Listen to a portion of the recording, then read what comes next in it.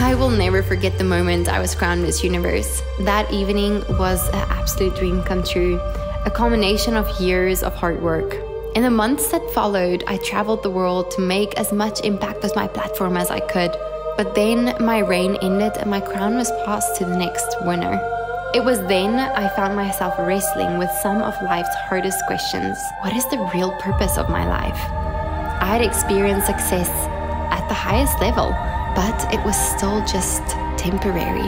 It was then that I began to study what the Bible had to say about chasing after a different sort of crown, one that lasts forever.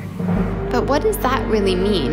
And how do we do that in a world that defines success in a radically different way? What I do know is this: we all have been called to love God and to love people. That's all people, even the one that the world views as unloved or worthless. That is my lifelong pursuit. That is how we create real impact, everlasting impact. And as I've studied this pursuit, one thing I found along the way is God can and will use ordinary people who are willing to stand up where they are and faithfully use what they have been given to do the work that He has for them to do.